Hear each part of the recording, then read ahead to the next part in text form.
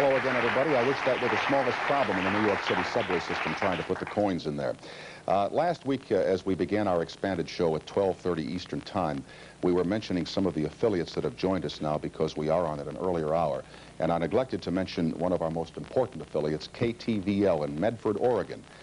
We did not mention them in the greetings last week to the rest of the stations, and I'm told that Marvin Rhodes, their program director, was highly upset and threatened to cancel Laverne and Shirley, which is not even on this network. But welcome to KTVL in Medford, Oregon, one of the newest members of our Tomorrow Show family. Incidentally, since we came on the air at 12:30 last week, the mail has been pouring in here to our office. Today, 2 or 3 letters poured in, and the nationwide audience is unanimous in their appreciation of this show. Dear Tom, I can't stand your new program. That's from Chicago, Illinois. Also from Chicago. We're not doing very well out there. This has been a very bad night for me. I just watched your new show.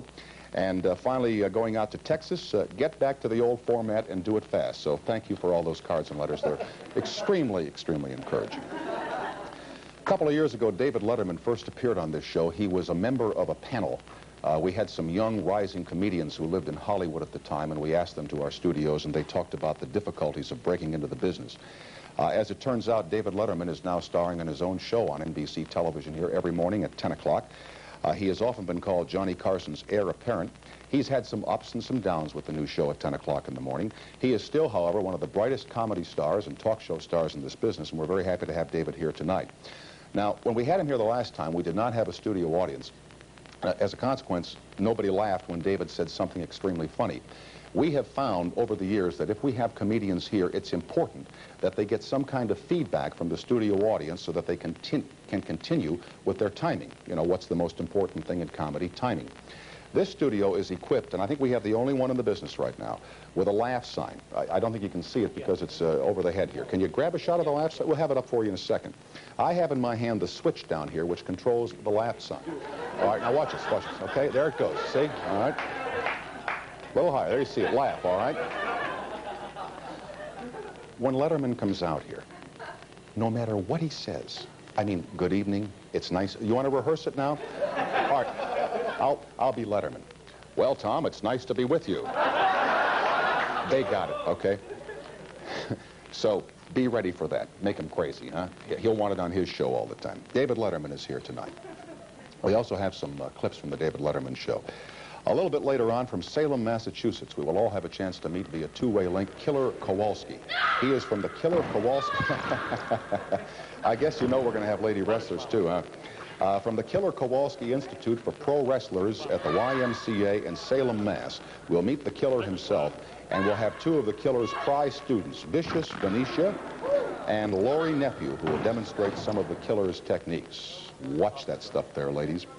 And then to close our show tonight, about 45 minutes from now, we have 4 child stars from the 50s and the 60s who are being reunited for the first time in 20 years. I don't think necessarily, well, yeah, here, because the show that they're in will be on the air tomorrow night. They will appear together on an NBC movie of the week, which is called Scout's Honor. That'll be on at 8 o'clock Eastern Time tomorrow night. We have Angela Cartwright from Make Room for Daddy and Lost in Space, Jay North, who starred in Dennis the Menace, Paul Peterson, who was a former Mouseketeer and later appeared as the teenage heartthrob in the Donna Reed Show, and Lauren Chapin from Father Knows Best. Angela, Jay, Paul, and Lauren have all experienced the celebrity status of being childhood celebrities, the trauma of unemployment when their shows were canceled. Each has handled it differently, and they're here tonight to talk about how their lives have changed since then, how television has changed, their lives have changed, their careers have changed, etc., etc., etc. And do we have pictures of them when they were kids, little kids? Later on. It's all later on. I hope we have time for those pictures. Now, last week here, we tried something which didn't work, and we're going to try it again tonight, in which members of the audience attempt to ask old Tom a couple of questions to see if he has anything of importance to say. So who would like to be first in our audience tonight? Yes, ma'am, right there, be fine. What is your name, ma'am? My name is Lisa Corman. Fine, Lisa. I was wondering, when you interview somebody who doesn't share your specific view on a subject, do you ever find any problem interviewing them objectively? What's objective? That's like what's fair. I have trouble, as you probably know, hiding my feelings. If I don't like somebody, it probably creeps through here even though I don't mean for it to. Recent example, Johnny Rotten from the Sex Pistols. I did not like this man when I met him, and it became very, very apparent. Some years ago, David Duke from the Ku Klux Klan. I disagreed with him, and that came through. But it really doesn't get in the way. I think when you do something like this, if you try and mask your feelings behind objectivity, you don't do a very good program. It gets bland, and I don't like to do things that are bland. Okay? Thank you. Who wants to be next up there now? Yeah. Yes, sir. Your name? Yes, Eddie Jacobs from Long Beach.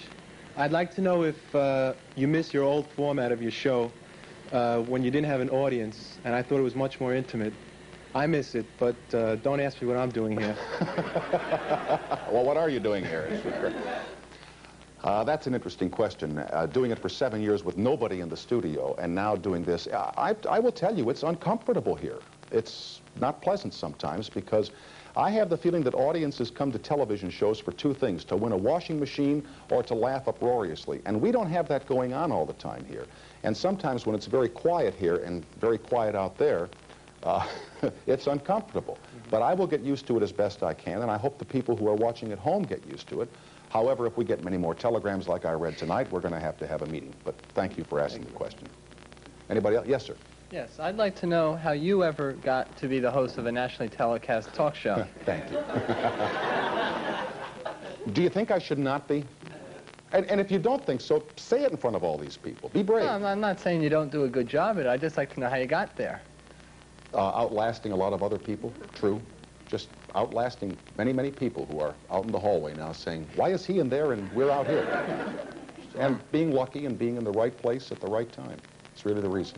Time for one more if anybody else wants to. Yes, ma'am. My name is Molly Francis from Hi, New York Molly. City. How would you like to trade places, time slots with David Letterman? Let's see how it goes here for the next 25 or 30 minutes, and I'll let you know. I don't think so. I'm comfortable here, and David, I think, is better in the morning. We'll ask him about that when he comes out, all right? Thank you all for being here tonight, and thank you all for being with us at home, and we'll meet David Letterman right after these words from our sponsors and the NBC television station.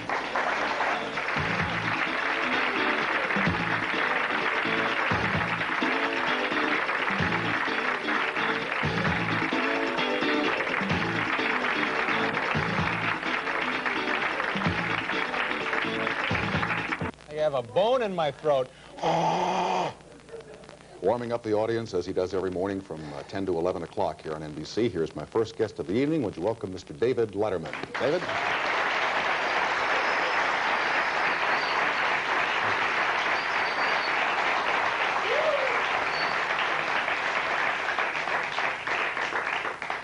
Did you happen to watch the presidential debates at all last night? I'm actually too upset to talk about that, Tom.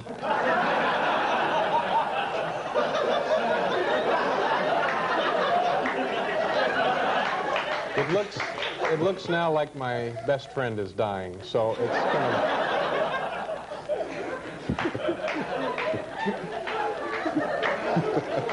What have you got here? Let me... No, you know what it is.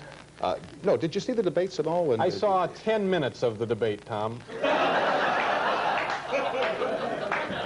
I'll tell you, do this at 10 o'clock in the morning, there'd be no... So, yeah, this is mostly my staff, as it turns out, and the loyal group that they are. I know, I see all those help wanted signs in the seat out there. Let's get this out of the way rapidly, without any darts being blown now.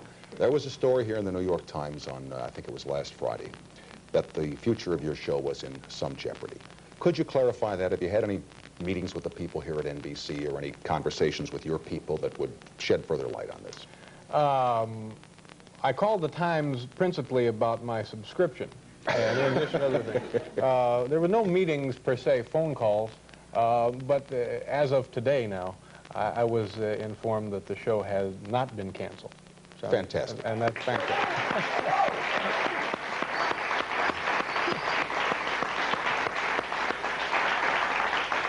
Probably means it's been picked up again. I didn't say that, nor did the person I talked to say that. But they said it had not been canceled at this point. Remember when you were first going on the air and you had the move to New York from your home in Los Angeles and the pressures of a day-in, day-out show 5 days a week? How is it different from what you thought it was going to be when you moved in here? Well, the city alone is a major adjustment. I had moved from a place in Los Angeles, which is about the nicest place you can live, real neat, near the water, horses going by the streets, people on them. I don't mean to give the impression that horses running wild out there, but here it's a little different. We used to go down and watch the whales, the California gray or blue. It's hard to tell from that distance. Colorblind, yeah. Yeah. They would migrate near my home, and then you move to New York, and of course you have it's the psychotics migrating. So that was a major adjustment, and the noise was a problem. When I first moved to New York City, I was living at 55th and 6th Avenue. Now, for those of you watching Medford, Oregon, for example, it's the busiest, loudest, nastiest intersection in the world. It's where the Army does their tank testing, and General Motors works on the new diesel equipment there. So that was unpleasant. Every day would start with a fist fight and end with a fist fight. So that was tough. And it took me about 3 months to get used to just living here. And putting on the show has been better and worse than I thought it was going to be. When everything goes great, it's about the best feeling. Isn't it fantastic, though, when it really clicks? And you've had it, too. Yes, I have. Okay.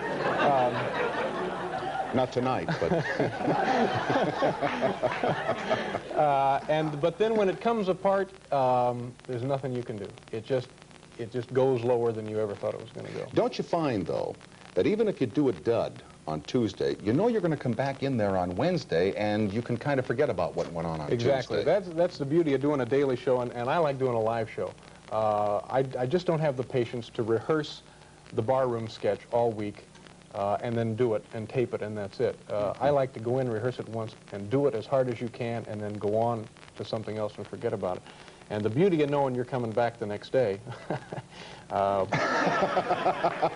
is great. It's wonderful. I kid you about that, but both of us know the feeling. When I was doing the late night or the primetime show last year, there were stories in the paper for the last 2 months that, you know, that guy's out of there, and it's hard to read that in the paper and come in here and put a smile on your face for all the people that you work with. And I really didn't have any great way of handling it except to lock myself in the office and not talk to anybody for a while. What do you do when all the chatter? You know?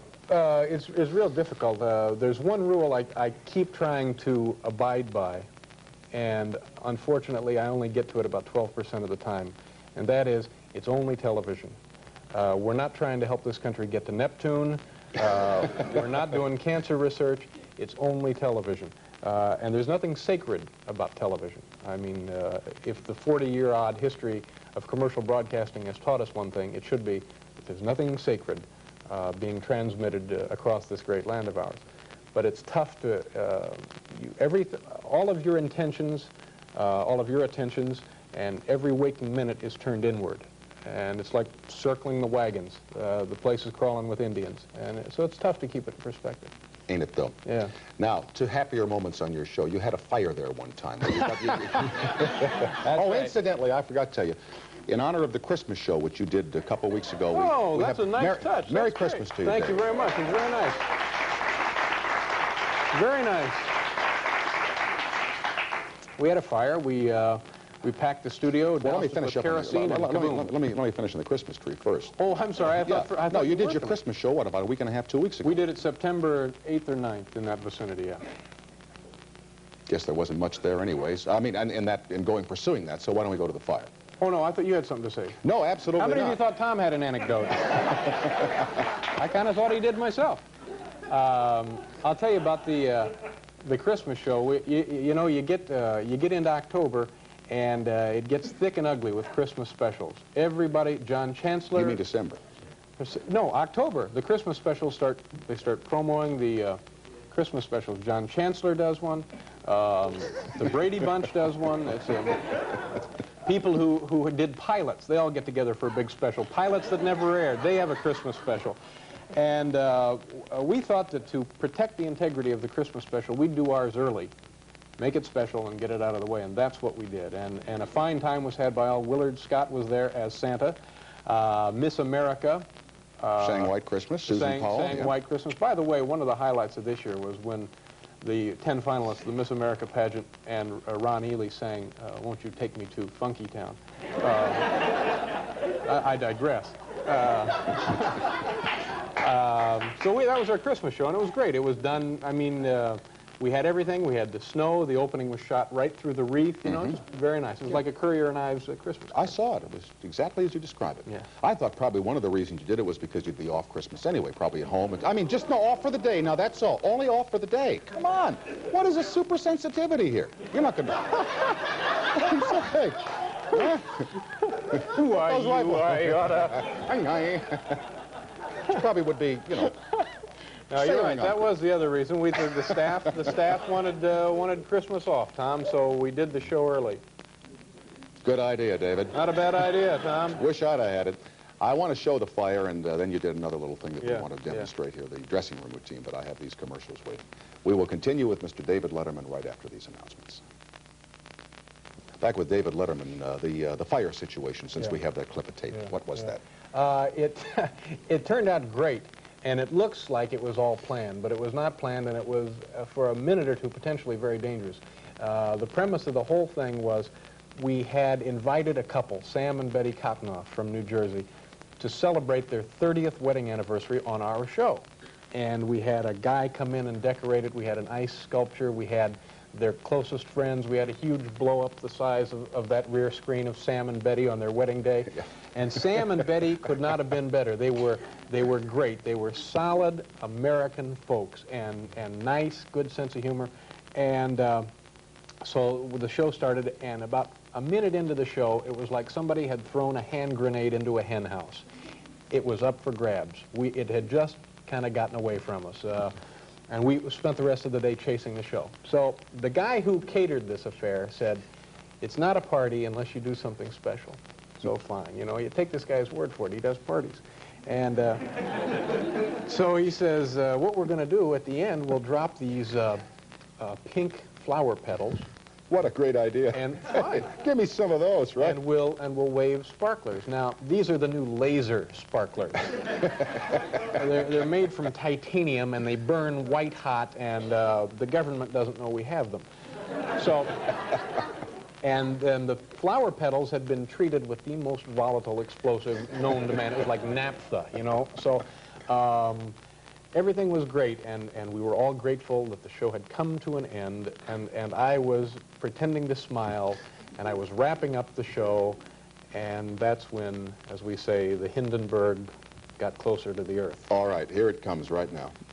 I want to invite you folks to be with us tomorrow. We'll have a gentleman who is an authority on male menopause. Our musical guest is going to be Stephen Stills, and Will Schreiner will be here with the videotape. Plus, as an added attraction, on this very show, on this very stage, I'm going to learn how to milk a cow. That's, oh, my goodness, we've got a fire. Well, You got the fire chief. let's get it up here.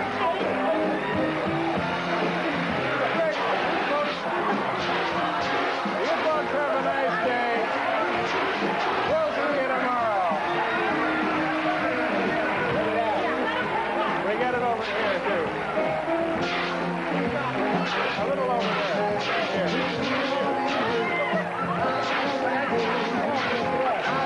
You know, let's get a fire on you. I've heard about... Oh!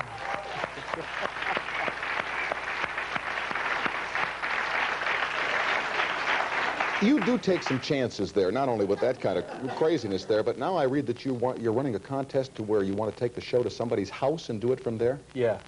We're having, after that, however, people are not eager to have us there. Yeah, we want to, it's been one of my dreams from the very inception of this. See, I've spent all my life watching TV and thinking that I'd like to do this, I don't want to do that, I'd like to do it this way, here's what I'd like to try. And one of the ideas I always wanted to do, just move that sucker in to like Sam and Betty's house. Okay. Sam and Betty would be the perfect couple. Ed Newman does the news on our show. I want Ed sitting there on their sofa reading the morning news.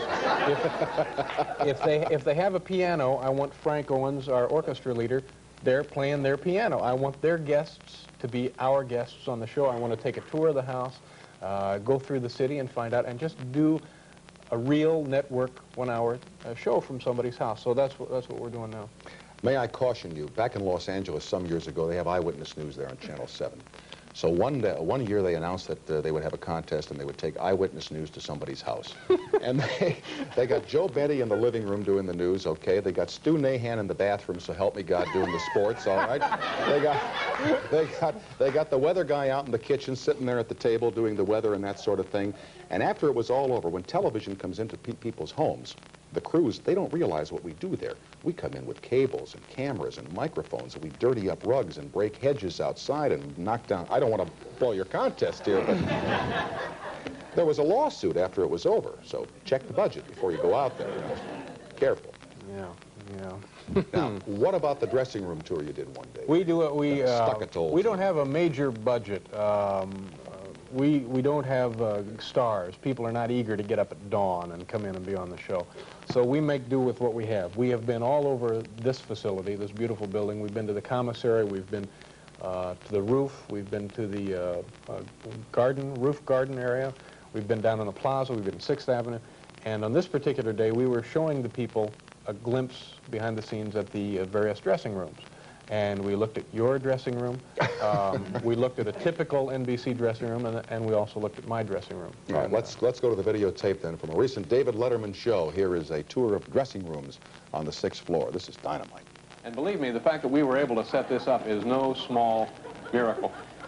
Tom Snyder's dressing room. Let's just see if Mr. Snyder is in. Come on in, if you will. Why, it's almost like a shrine in here. It's breathtaking, ladies and gentlemen. Oh, excuse me. What is your name, sir? My name is Brian. Brian, how are you? And you work for Mr. Snyder? Yes, I do. What do you do? I prepare cocktails. Prepare cocktails for Mr. Snyder. Come on in, let's see. Oh, I really shouldn't, but what the heck. Let's take a look at some of these lovely artifacts. A complete bar here for Mr. Snyder. And this is a gold, a solid gold platter. And I don't know if you can read that, but it commemorates the first talk show, 14th century, I believe. Very nice article. Over here, a couple of Tom's biggest fans. Just a joke there. And we have the candelabra and the little shield. Oh, very nice touch. Why, thank you very much, Brian. I certainly appreciate that. Now, if you want to come on in here, we'll get a better look at the expanse of the dressing room itself. And as you can see, there's always an entourage here in Mr. Snyder's room. And how do you do? Are you you work for Mr. Snyder? Yes, I do. Oh, great. And you sing lovely, too. Nice to have you here. And, of course, the entourage. And could we actually see the, excuse me, sir, if you don't mind, these are all network executives, ladies and gentlemen, hard at work. There, of course, is a picture of Mr. Snyder. Brian, is it possible to get a word with Tom? Is he in? Oh, yes, he is, but he's in his hot tub right now. Tom's in his hot tub. Well, darn. Listen, we've got to run. Thank you. And yes, nice to see you, Mr. Silverman. Okay, we've got to run. Goodbye. Bye-bye. Drive safely. That's Tom Snyder's dressing room. Pretty impressive, isn't it?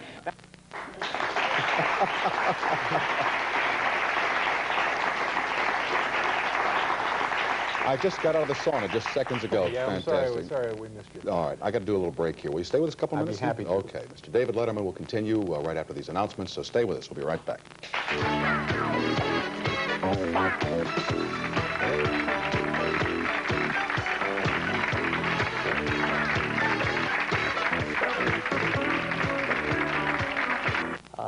Now, that little vignette of my dressing room, while it was interesting and funny, it wasn't quite accurate. Not accurate? No. Would you mind if I took you to it? Would you folks excuse us for a few seconds? Would you mind if we went? Love All right, would you unclip that? I'd love and we'll to go take to a the look at dressing real room. dressing room. We'll be right back. Now, you stay here, okay? Come on, David.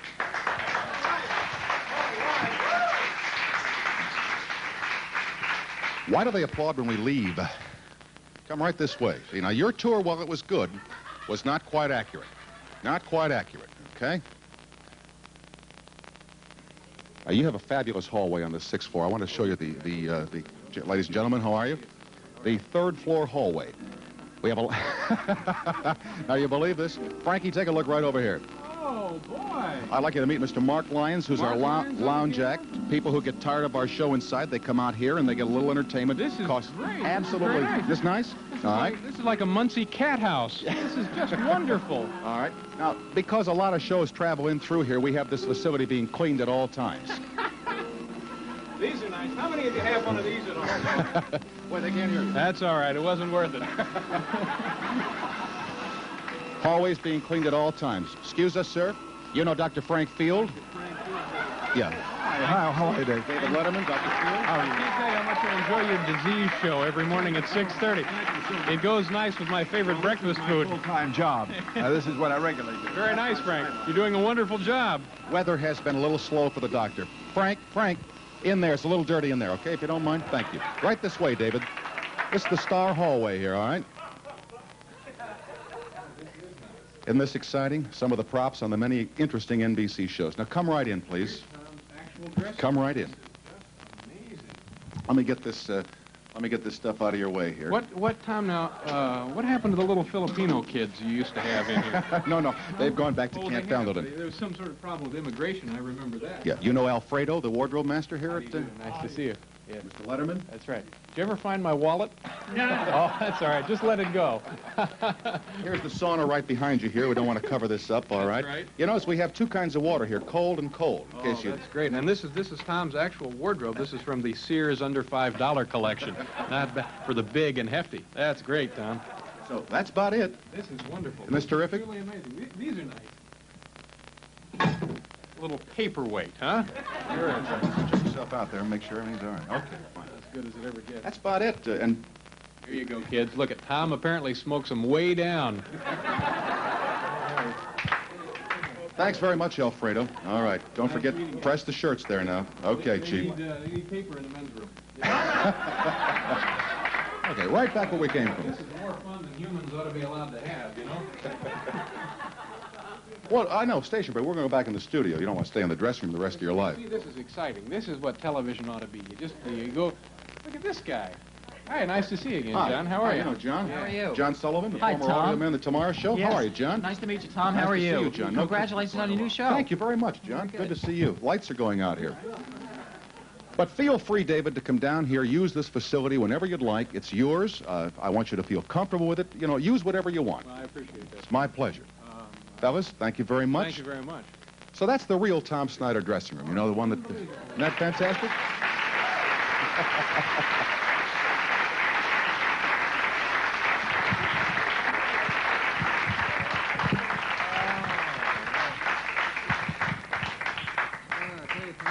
Hallways can talk, huh? They can. That's the problem. David, thank you for being with us tonight. Thank you very much for having me. I appreciate it. And in spite of all this nonsense that goes around in the background, stay with it. Don't give up. And stay with us here in New York. We like having you. I like being here. Thank you very much. Okay. Thank you, David Letterman. We'll continue after this for the NBC television station.